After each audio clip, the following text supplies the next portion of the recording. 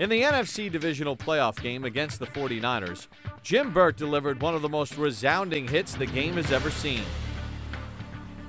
My hair's standing up on the back of my neck right now because, you know, San Francisco was an Achilles heel.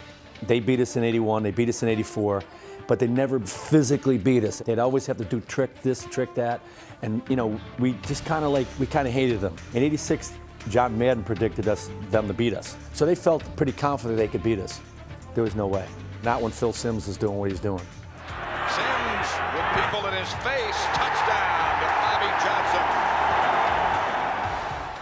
And Joe Morris. Tight ends again. This is Joe Morris. Morris is gone. And Mark Bavaro. Simms. End zone. Touchdown Bavaro. Phil Simms gave us the confidence, scored 49 on him, and I wish we would have scored 89 on him. So, pre-snap, right before the hit, take me through what happens before you blow Montana up. It was just before the half, and they were trying to get down and get a score just before half to try to get back in the game. What happened on that play? LT dropped into coverage, so I went in, and he was in the midst of throwing, letting the ball go, and I hit him right underneath his arm. So when I hit him, he kind of flipped. And as he flipped, he came down, and he actually came down right on top of his head.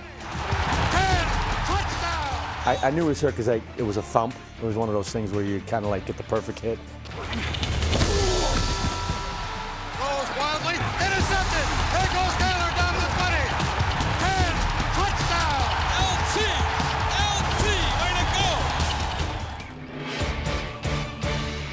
Hey Giants fans, Saquon Barkley here. You want to see more videos? Subscribe below.